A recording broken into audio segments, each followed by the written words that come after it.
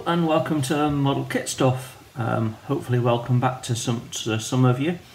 I just wanted to do a series of videos introducing some of the projects that I've currently got on the go. With my channel being relatively new, just a few weeks old, inevitably that comes in part way through some of my projects. Like many people that build model kits, I don't just have one on a go at a time. I tend to find that 4 is my optimum number, although I've got 5 on the go at the moment. So I'll always have at least one big project on the go, and that'll take several months to do. Then I'll have a medium-sized project which is involved but would get completed over several weeks. I'll have a little small gap filler project, which is usually a 172 fighter aircraft or something like that, that I can pick up while the glue is drying on whatever I'm doing. And I always have a ship build on the go. So I primarily see myself as a ship model builder, but I do increasingly do quite a bit of aircraft at the moment.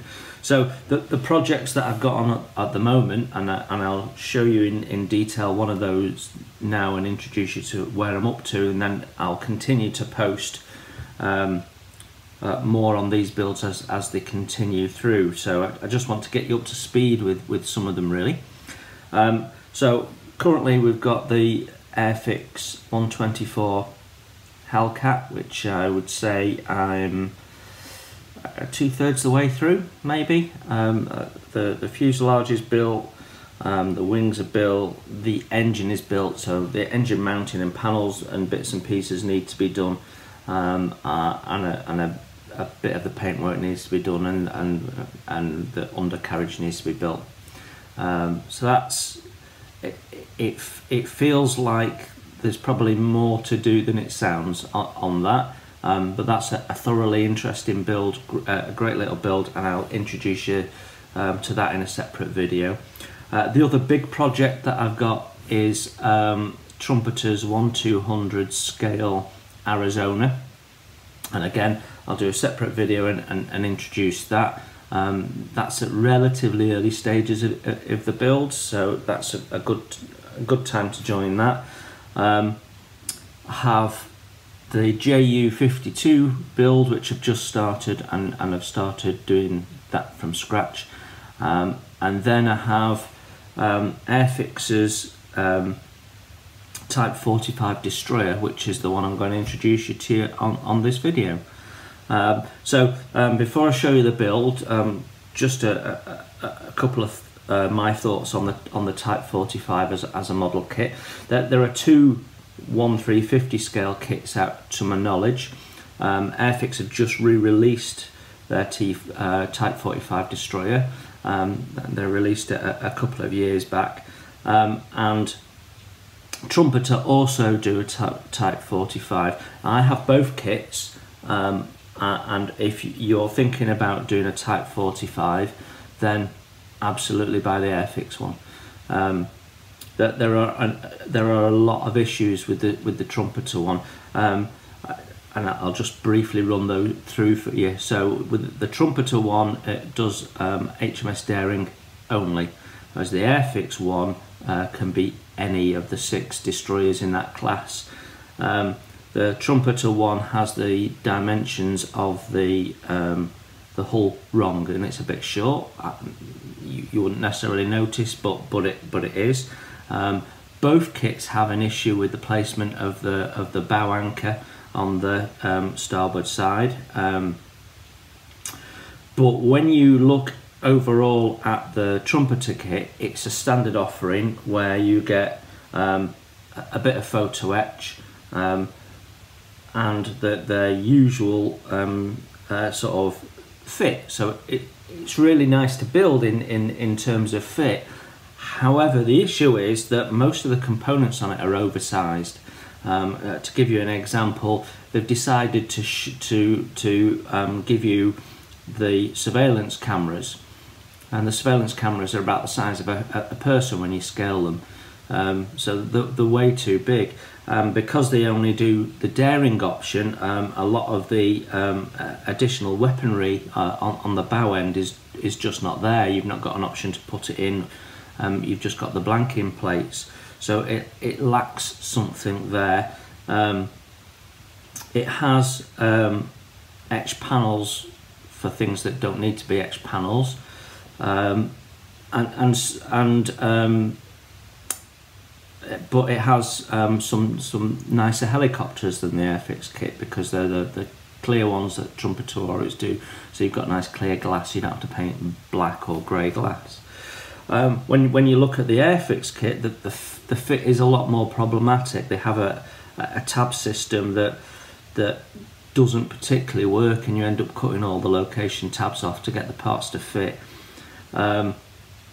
So you have more work in terms of filling and sanding and that sort of stuff, but it has masses and masses and masses of surface detail.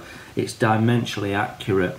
It has an open bridge, so with the interior all modelled, whereas the Trumpeter one has blanked off windows that you have to paint or cut out, and there's no interior.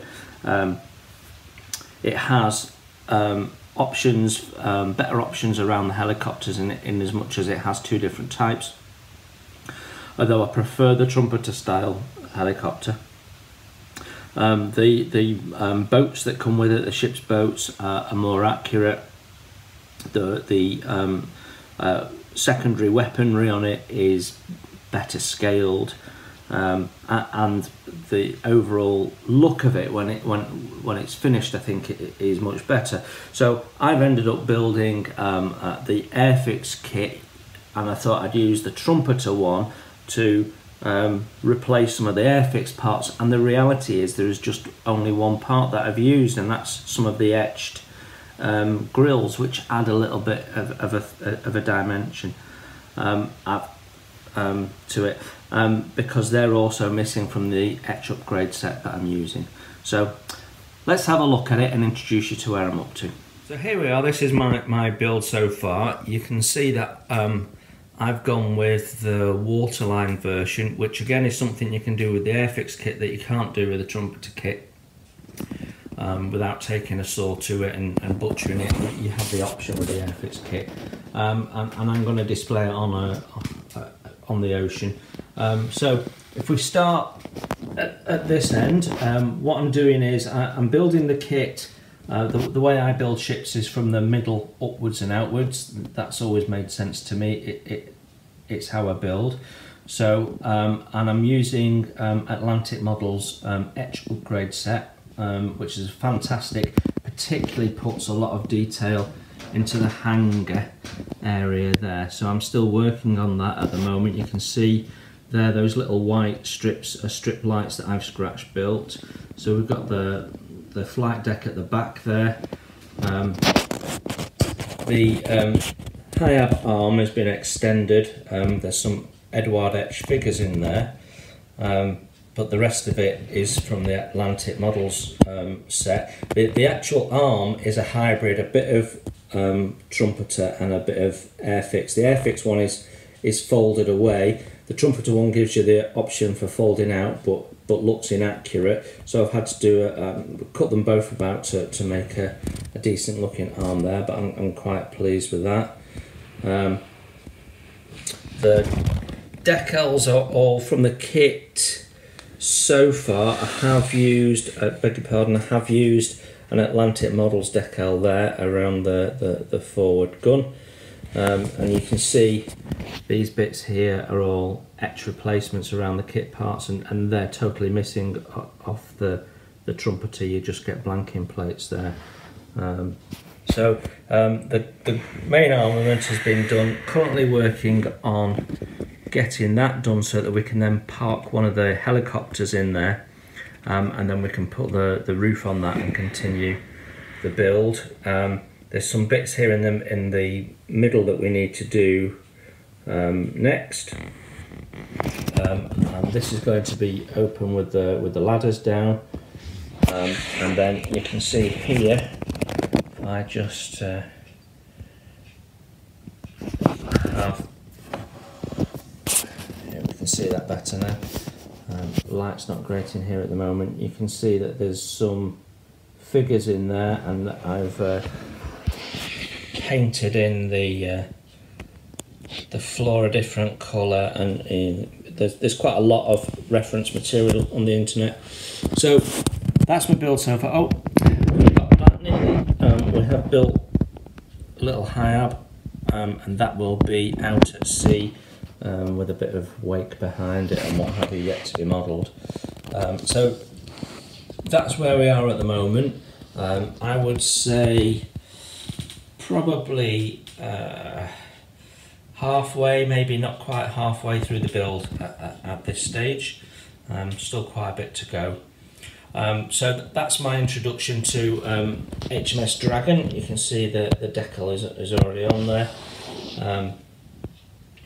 The paints that I've used have been so far Humbrol in the main. The black is Vallejo Air. The hull is Humbrol's Ghost Grey, and I forget what the name is for the deck colour, but it's what's referenced in the kit, which looked pretty much bang on. So yeah, really happy with how it's going at the moment. There's some bits here that are dry fitted and not actually attached.